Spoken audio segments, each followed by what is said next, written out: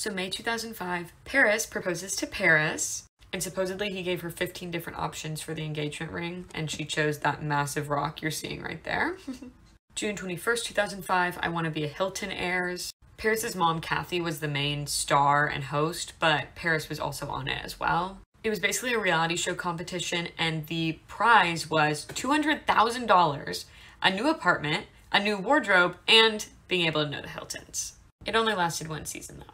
August 14th, 2005, Paris wins a Teen Choice Award for her Scream in House of Wax. And then August 28th, 2005, Paris becomes the cover girl for Guess. Guess was apparently rebranding and launching a bunch of new stores, and they wanted Paris to be the face of it all. However, apparently when Guess first called to ask if she wanted to be their model, her agent had all of these managers' fees and whatnot added on to her payment for it, and they were not having any of that, so Guess actually said no, but then Paris called them back later on. Basically, they ended up doing it, but just between her and Guess, no agents or managers involved, so she ended up being paid way less, but she also got the publicity, and apparently she really wanted to do it. In September of 2005, Paris and Paris buy a piece of art of them with the saying "True Love" on it. But unfortunately, this is also the month that Paris announces that the wedding is off. And what she said about it was, over the last couple months, I've realized that this is the right decision for me. Honestly, I feel like maybe she just wasn't ready to be engaged, and she has since said that she felt like she was just too young. The other Paris, male Paris, said, "Right now is a very tough time for me. I love Paris very much. This was the best experience of my life." Wow. A little bit depressing, a little bit desperate much? Just kidding. No, that's actually really sad. And that night that they announced that the engagement is off, Paris is out partying with Stavros, Greek shipping heir number 2. And the man was still dating Mary-Kate Olsen at the time. But pretty quickly after that, we realized that Paris and Stavros are hooking up. So Mary-Kate breaks it off with them and breaks it off with Paris as a friend. And I do have a series on the Olsen twins if you want to watch that. November 2005, Nicole is on the Today Show, and she talks about her and Paris's relationship, and she says that they just grew apart. I don't know. And then November 11th, 2005, Paris's Your Era's Diary book comes out. Meanwhile, though, in November, Paris is in quite a pickle because the bill for her and Nikki's storage unit from when they moved after the robbery has not been paid, and the storage unit goes up for auction. So Nikki and Paris's storage unit is up for auction now, and according to Paris, her moving company was who she was paying through, and they didn't pay on time or let her know that the bill was due. Either way, though, this is not good for Nikki or Paris. However, it is extremely good for Nabila Hannis, who, yes, is on Storage Wars, and she bought that storage unit not knowing that it was Nikki and Paris's. Imagine the shock. And of course, Paris was pissed that all of her stuff had just been sold to somebody. And then in March 4th of 2006, Paris wins a Golden Raspberry for Worst Supporting Actress in House of Wax.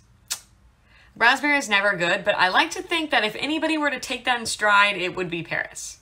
Also, this is her publicist, Elliot Mintz, and please remember this man's face. And more bad news, May 2nd, 2006, we find out that Paris and Stavros have broken up. However, after this time, there were plenty of off and on rumors about them, but nothing was ever confirmed.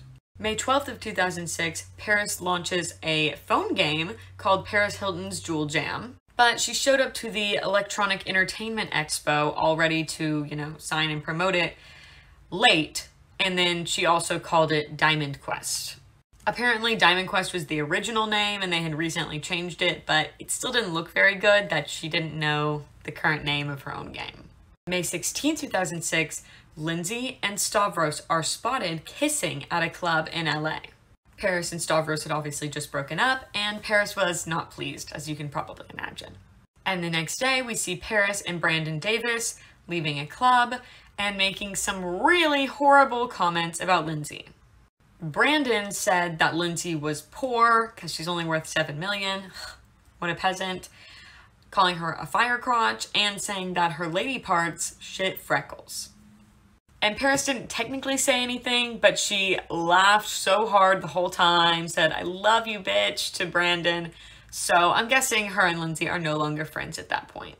A fire crotch song was also made after this by Brandon Davis, which you can hear online. And if you want more detail on this particular incident, definitely go watch Mila Tequila's series on their feud. But also, you can look up the footage, that paparazzi footage where Paris is wearing the red dress. That's the one. I just can't show it here because he says way too many foul things. But here he is in a homemade t-shirt. And then a few days later, May 23rd, 2006, Paris is seen laughing, listening to the voicemail that Lindsay had sent her on the night of the fire crotch incident. And then Paris calls Lindsay a "see you next Tuesday," which I totally forgot about that phrase until I did the Kesha series. Foul word, but fantastic phrase. All right, so June 4th, 2006, The Simple Life Season 4 airs. This season was called Till Death Do Us Part, and basically they tried out being housewives, family women. And even though Paris told us that it would be Kimberly Stewart, the studio clearly nixed that idea because it was still Nicole. However, it is made clear from the very first episode that they do not like each other. Although the clip I'm about to show you is not from the very first episode, I just thought it was funny. So, how do you be like you? You have to say, that's hot. No, I don't say that. That's embarrassing. Then June 5th, 2006, Paris releases her single, Stars Are Blind. And also in June 2006, Paris is launching her third fragrance, Eris, and Air for men, and does a meet and greet.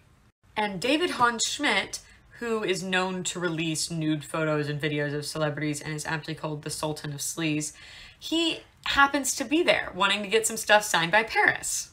And what did he want signed? Some stuff from Paris's storage unit that he had gotten from Nabila Hannis so that he could see if they could make a deal. He told her to make it out to the guy who has my storage locker stuff. She didn't, but they did plan to meet somewhere and figure it all out. Unfortunately, though, they did not end up making a deal. I guess she didn't offer them enough money or something, but unfortunate for her because they still have all of her stuff, and I don't know if she realized how truly bad this would get. But in the meantime, July 11th, 2006, Paris releases Turn It Up, another single. On the 30th of July, she appears on an episode of Girls Next Door.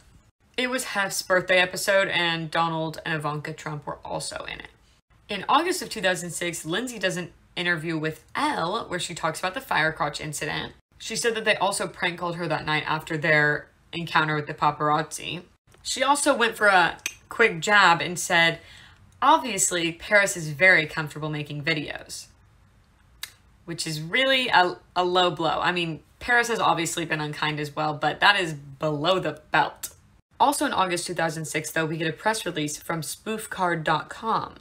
So spoofcard.com, let me explain. It's basically a service that changes the phone number that appears when you're calling or texting somebody so that people wouldn't know that it was you. I'm sure lots of celebrities have used this before just so people can't track the phone number back to them and keep their phone number, but it's also great for pranking or hacking.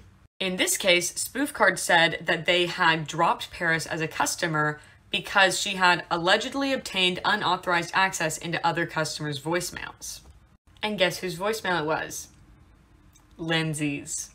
Next, so spoofcard.com alleged that Paris had used their service to hack into Lindsay Lohan's voicemail. However, Paris's publicist said that she wasn't being accused of hacking into Lindsay's voicemail. So a little he said, she said there. And speaking of hackers, August is also when Paris is called by a hacker named Lucky225. And shout out to Angelo on Instagram for sending me the audio of this call, because that was helpful. Basically, they called her up and helped her to set up a password for her voicemail, which seems like the opposite of what a hacker should be doing, helping you to password protect yourself. And he also straight up referred to himself as an experienced hacker. And honestly, it was such an odd call, and Paris seems very confused by the whole concept of a voicemail password and hacking into voicemails. But then Lucky225's friend in the back says, well, shouldn't you know all about this because you hacked into Lindsay's voicemail? So that was a pretty uncomfortable moment of the call. Anyways, she also talks about her storage unit getting broken into and people trying to sell her stuff on eBay. She also said that her address got leaked on the internet and someone left a love note at her house. And then the hackers ask her if it's this very specific address. And she says, no, it's this other one. I guess she had two leaked, but she says that the first one that they asked about was her grandmother's address. And at the end of the call, they save her number in their phone under 007 per her request.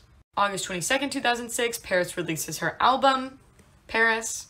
Dr. Luke did help to produce this album, and if you want more information on him, go watch my Kesha series.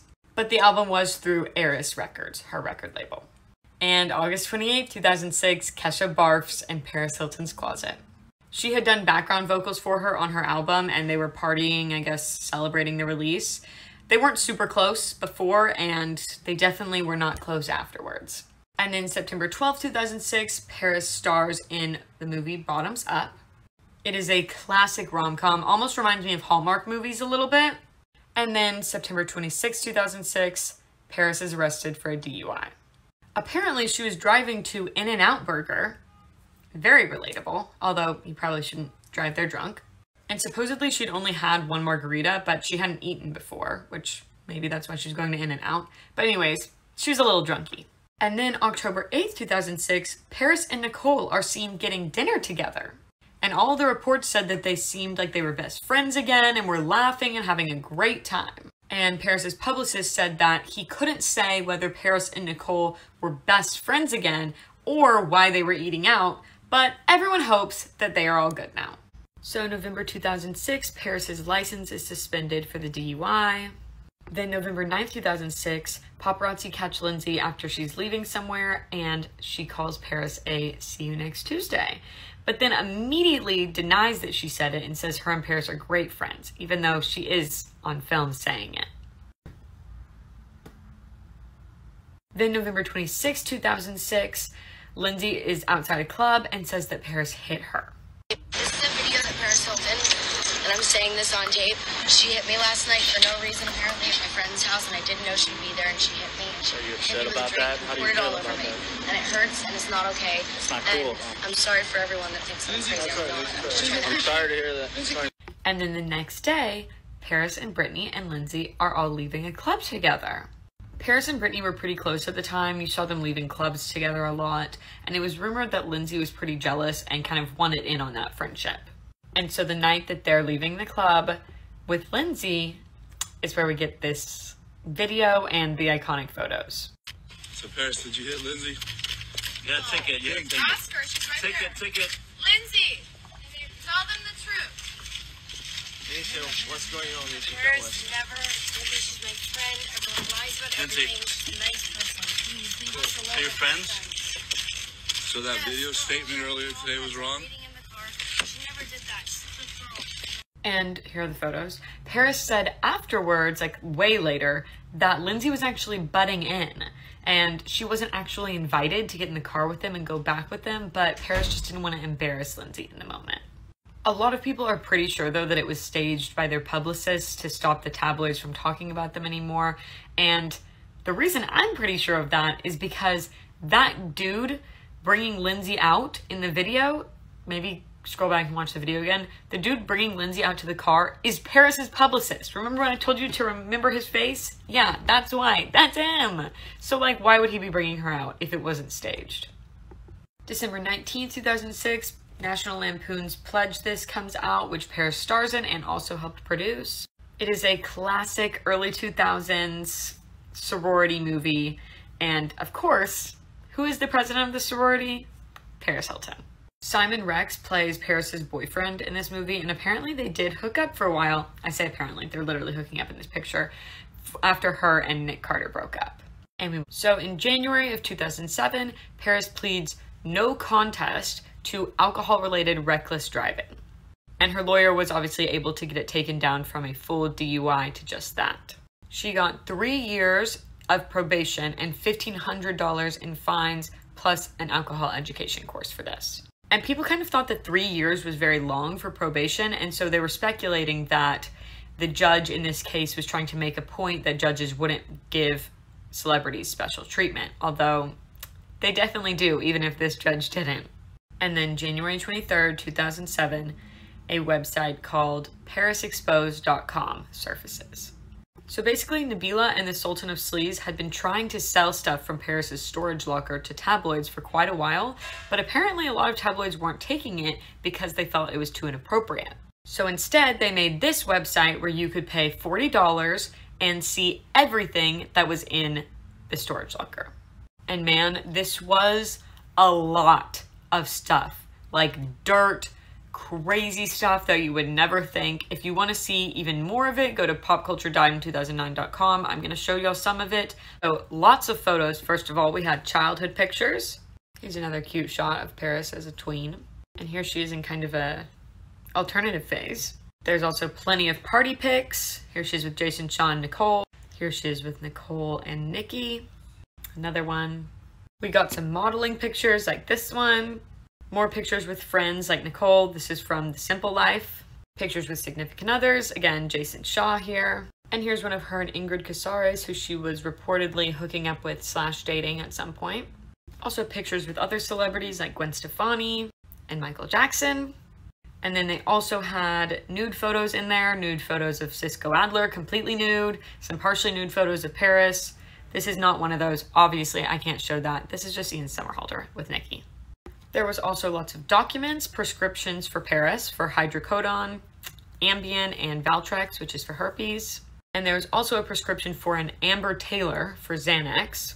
There was also a doctor's note written to Amber Taylor about a miscarriage.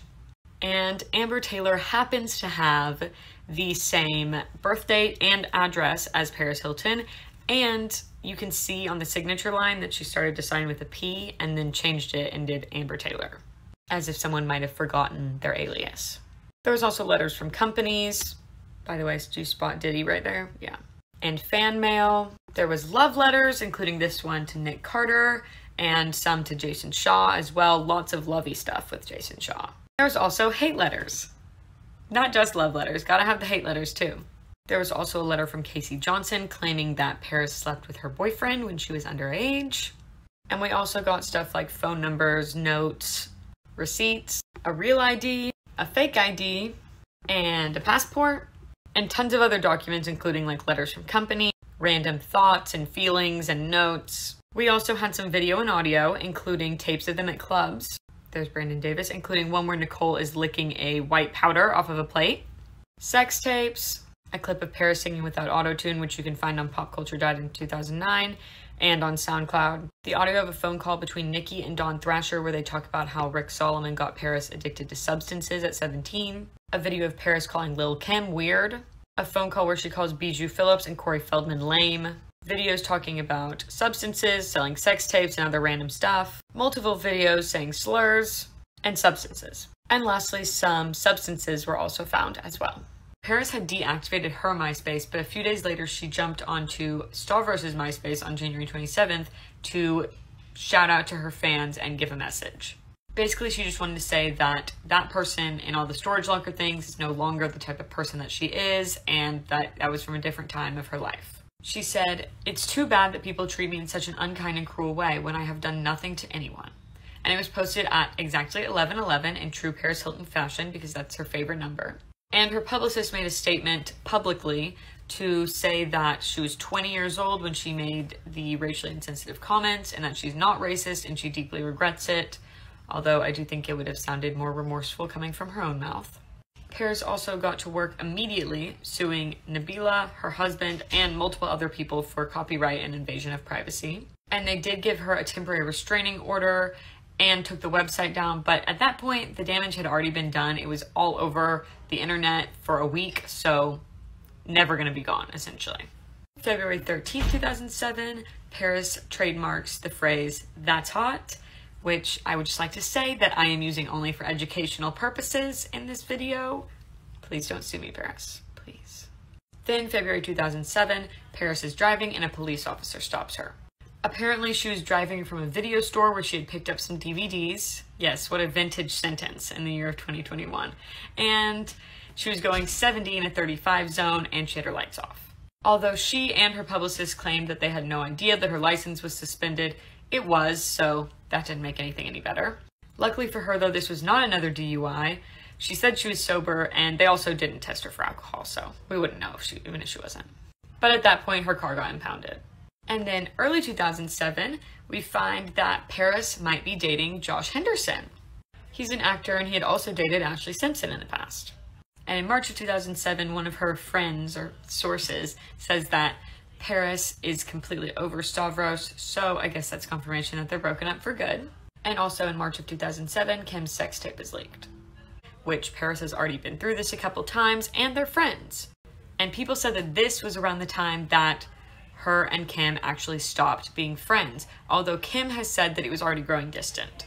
Supposedly, though, she never reached out to Kim about the sex tape, which I think really solidified the end of their friendship because they had both been through that, and I'm sure Kim was kind of expecting more support from somebody who kind of understood what she was going through. And then April 19th, 2007, Lindsay's phone is hacked. And again, people aren't sure that she was hacked. It could have just been photoshopping. I talked about this in my Lindsay Lohan series. If you want to watch that, go ahead. But if it wasn't photoshopped, we get some very interesting information. I will move in a second, but there are messages between Paris and Lindsay where Lindsay is accusing Paris of spreading misinformation about her to Perez Hilton. And then Paris replied saying that she doesn't talk to Perez and calling Lindsay a lesbo and bipolar. Which, there's nothing wrong with being gay or being bipolar, but it's pretty clear that Paris is trying to insult Lindsay. At that point, Lindsay calls Paris a "see you next Tuesday" again and tells her to go sex someone off. On May 4th, 2007, we find out that Paris's probation is revoked and she's sentenced to 45 days in jail. And this was for not complying with her parole because her parole said that she shouldn't be driving because she had gotten a DUI, and she was when she was driving from that video store. And people around Paris and a lot of people in the public felt like this was actually unfair. People were saying that she was being targeted because she was a celebrity and that they were intentionally giving her a harsh sentence to try and make an example of her and trying to make a point that they wouldn't go easy on celebrities, which I still feel like 45 days in jail is not that bad. I don't know. I've never gotten a DUI. If someone has, please let me know. Is that a bad sentence? Is that an easy sentence? There was also a petition made to Arnold Schwarzenegger, who was the governor of California at the time, to pardon her, but of course that did not end up happening. And to make matters worse, right around that time, ParisExposed.com relaunched for a brief time. But then the website glitched and exposed everybody who had paid for its credit card information and names, so they had to take it down, of course. And then May 28th, 2007, The Simple Life Season 5 premieres. This one was camp themed and they were camp counselors, but it was actually like a couples camp, which was interesting. And in the first episode, they make up. So The Simple Life Season 5 airs, and in the first episode, Paris and Nicole become friends again. Or for the cameras, at least they do. Paris said that it was all just the tabloids, and Nicole said, "Half the things that the tabloids said that I said were not true." So basically, they blame the whole thing on the media. And I'm sure that the media did play a huge part, but also, the media isn't always completely fabricated. So, what comes first, the chicken or the egg?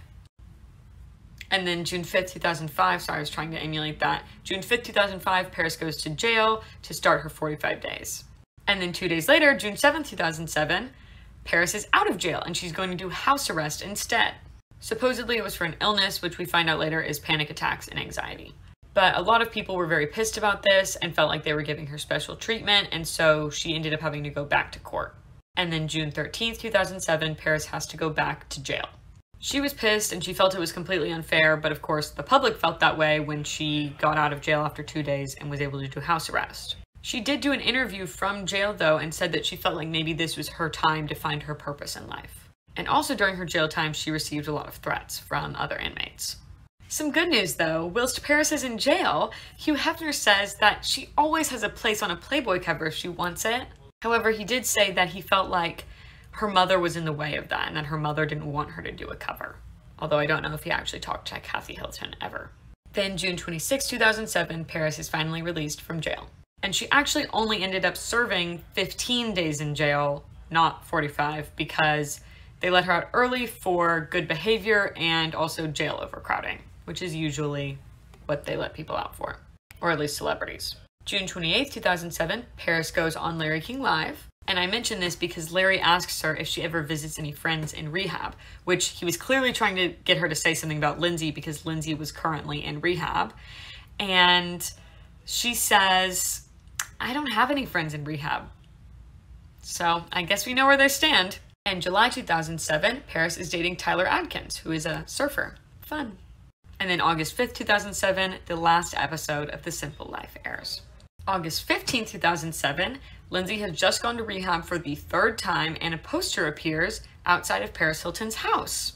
Now, it has Lindsay on the cover, but it's for a lost dog. And it had multiple references to her eating disorder, addiction issues, car chase, DUIs, etc. Paris never confirmed that she made this, and she might not have. Honestly, somebody could have just made it and put it up on her gate because everyone knew that Paris and Lindsay didn't like each other. But of course, everyone was going to assume that Paris did make it. September 8th, 2007, Paris sues Hallmark because they used "That's Hot" on a greeting card, and she trademarked that. And I'm saying it for educational purposes. And I'm only showing this for educational purposes, but it is kind of funny. And then at the end of September, Paris goes on David Letterman. They really wanted her to go on, and she really didn't want to, but after they asked her so many times, she decided to go on if they promised not to talk about the jail time. And she really hadn't done many interviews other than that Larry King Live one since she left jail, and she said that she really didn't want to talk about it in the media. She didn't want to have to do this whole press thing about jail. But here's how it went. Tell us, what now, looking back on that experience, what have we learned? What can you tell us? What's different about you going forward as you look back? Well, obviously it was a very traumatic experience. God, was it? You know, I did it, so yeah. I feel like I can do anything now. You can survive anything. Yeah. Basically, he just made her super uncomfortable. He talked about jail continuously throughout the whole thing, and she said that on commercial breaks, she would ask him to please stop, and he would say, okay, yeah, I will, and then wouldn't, which is just shitty. And after that, she said she would never go on David Letterman again. He did apologize eventually, but still. Then February 8th, 2008, Paris stars in and also produces this movie, The Hottie and the Naughty. This is a super predictable early 2000s rom-com wherein the boy likes the hot girl, but the hot girl can't go on a date with him because her best friend, who's super ugly, can't get any dates. So they have to find a date for her. And then he discovers that actually this girl that he's been so repulsed by this whole time, who had a fantastic personality from the start, is actually beautiful. After she gets a makeover, of course. And guess which girl Paris played in this movie? The hot one, of course. And February 9th, 2008, the next day after this movie comes out, Paris and Lindsay are reportedly fighting again, this time over whose music Timbaland will produce. So, we also discover in February 2008, though, that Paris is now dating Benji Madden. He's in the band Good Charlotte and also brothers with Joel Madden. At the time, he was 29 and she was 27. And people were a little bit surprised because Benji Madden had literally just called off his engagement with Sophie Monk, who is an Australian star. She hosts Love Island Australia, which I love. So March 14th, 2008, Paris goes on a radio show and she says that Kim's butt looks like cottage cheese stuffed in a trash bag. That is so super specific and super mean. She said later, though, that she was just joking. Haha. I would literally cry, like cry myself to sleep for nights. In April of 2008, Paris is all over MySpace talking about Benji Madden and how in love they are. And she even said that he had written a song for her. It was called Shine Your Light. And I tried to find it in their discography, but it is nowhere to be seen. So maybe they never ended up releasing it. In May 2008, Paris goes on David Letterman again, even though she said she wasn't going to go back on, but he apologized. And said, I know I want to spend the rest of my life with Benji. And Nicole was also dating Joel Madden at this point, who's Benji's twin. And I'm not sure what Paris and Nicole's relationship was exactly like at this time. I mean, how could we ever really know? But she did say that the two of them talk about how fun it would be to be sisters-in-law.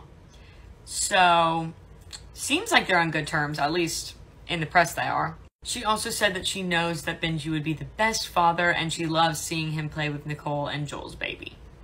In August 2008, though, Paris is spotted with Krista Wolf. He is the founder and CEO of MySpace, and he was 42 at the time. She was 27.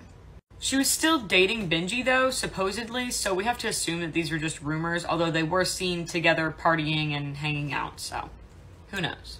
Also in 2008, if we recall, John McCain and Barack Obama were both running for president against each other. And John McCain put out an ad campaign targeting Obama, and he compared in the commercial Obama to Paris and Britney. And his point was basically like, Obama wants to be famous, he doesn't really care about the job of the presidency. And apparently this was specifically because he did more appearances than in other campaigns in the past. But Paris then decided that she wanted to release a little ad campaign of her own via Funny or Die. Hey America, I'm Paris Hilton and I'm a celebrity too. Only I'm not from the olden days and I'm not promising change like that other guy. I'm just hot. But then that wrinkly white-haired guy used me in his campaign ad, which I guess means I'm running for president. So thanks for the endorsement, white-haired dude. And I want America to know that I'm like totally ready to lead. Okay, so here's my energy policy. Barack wants to focus on new technologies to cut foreign oil dependency, and McCain wants offshore drilling. Well, why don't we do a hybrid of both candidates' ideas? We can do limited offshore drilling with strict environmental oversight while creating tax incentives to get Detroit making hybrid and electric cars.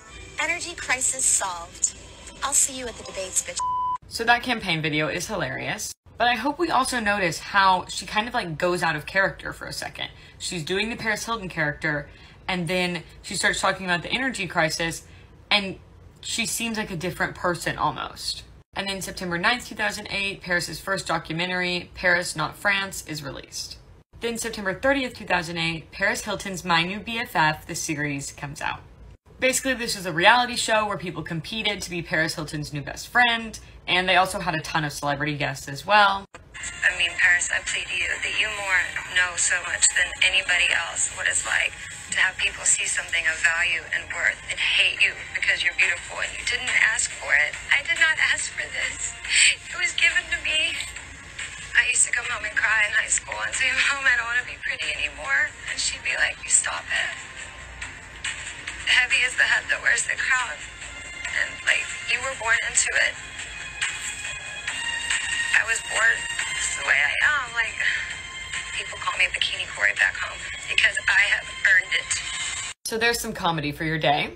Anyways, October 23rd, 2008, Paris decides that she's going to take her ad campaign for president a little bit further with a music video called Paris for President.